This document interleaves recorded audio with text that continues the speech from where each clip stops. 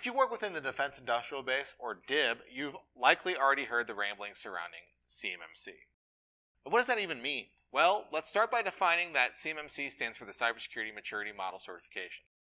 CMMC is an assessment standard designed to ensure that defense contractors comply with current requirements within the cybersecurity space. This way, the DoD can ensure its contractors are protecting sensitive defense industrial information. The DoD expects the program will go into effect in late 2023, and at that point, CMMC will begin showing up in contracts. It doesn't matter if organizations handle Controlled Unclassified Information, or CUI, or Federal Contract Information, or FCI. They will need to achieve CMMC compliance. So who actually needs the CMMC certification, though, specifically? Hi everyone, I'm Matt from eTactics, and today I'm going to discuss who needs the CMMC certification. Now before we get started, make sure you subscribe to our YouTube channel by clicking the button below.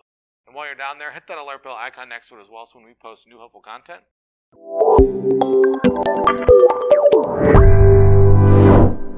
By 2026, most defense contractors conducting work for the DoD will need to achieve CMMC certification.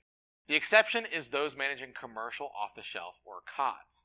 The level of certification you will need will depend on the requirements spelled out in your contract with the DoD. Companies that have FAR 52.204-21 in their contract and handle only FCI will need to achieve CMMC Level 1. FAR 52.204-21 is a subset of DFAR's requirement. These companies don't need third-party certification.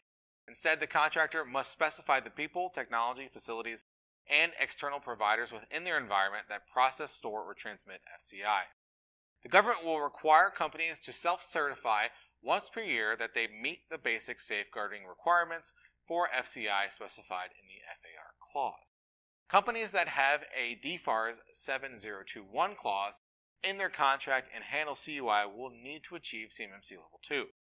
The company needs to pass a third-party assessment every 3 years. All organizations seeking Level 2 will need to self-assess every year and undergo a formal assessment or certified CMMC assessor every 3 years. Companies handling the most sensitive information will need to achieve CMMC Level 3 compliance or expert compliance. These companies will have DFAR 7021 clauses in their contract. To achieve Level 3, you will need to meet the security requirements specified in the NIST SP 800-171, along with a subset of requirements specified in the NIST SP 800-172. Those companies will need to pass a Defense Industrial Base Cybersecurity Assessment Center DIBCAC audit to achieve compliance.